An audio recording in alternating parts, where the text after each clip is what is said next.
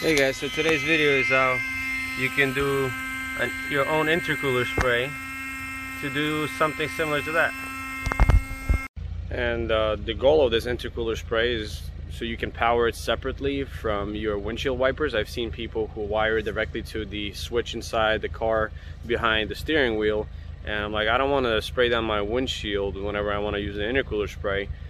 And use the same pump, so I ordered a different pump and a different switch so I can wire it and power it differently.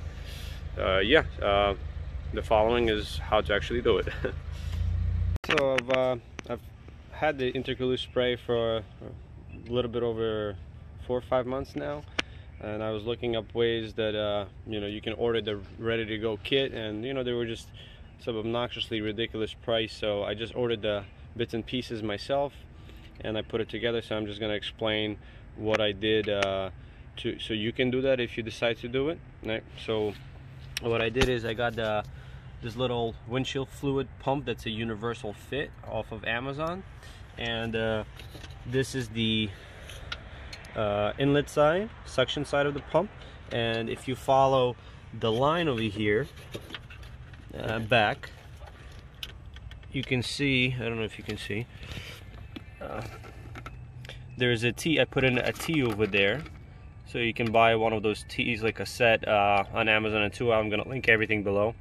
So that comes from the windshield fluid tank, right? And that feeds your windshield wiper sprayers or nozzles.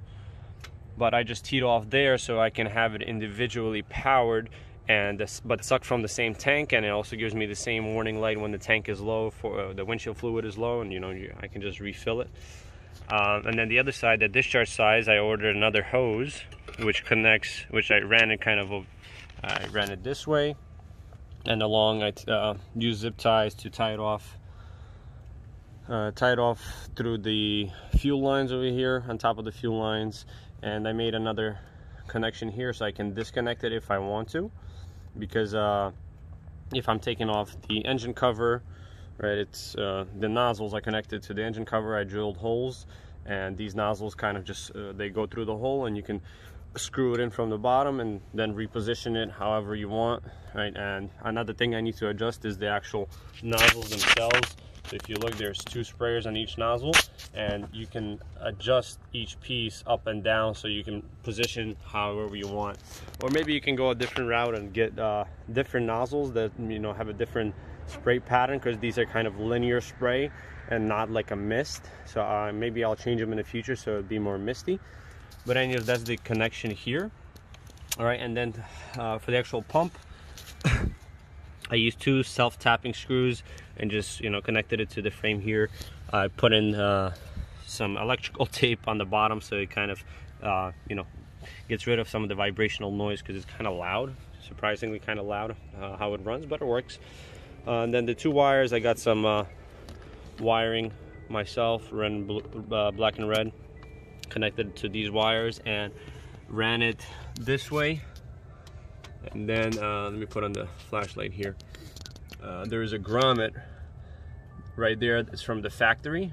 It's a factory grommet, so I just made a hole in it and ran those wires through the firewall inside the cabin. So this is what's going on inside the cabin. Where is it? Somewhere here. Oh, right there. So it's kind of like behind the steering wheel column.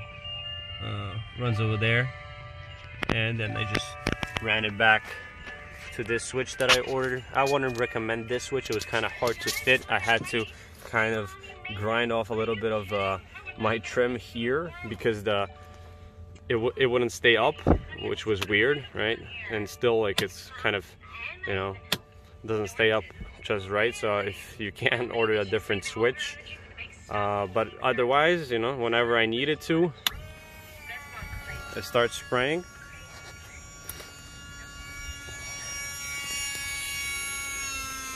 And it does the job. I mean, you can't really notice any temperature drops on on the manifold temperature sensor that I monitor from the access port.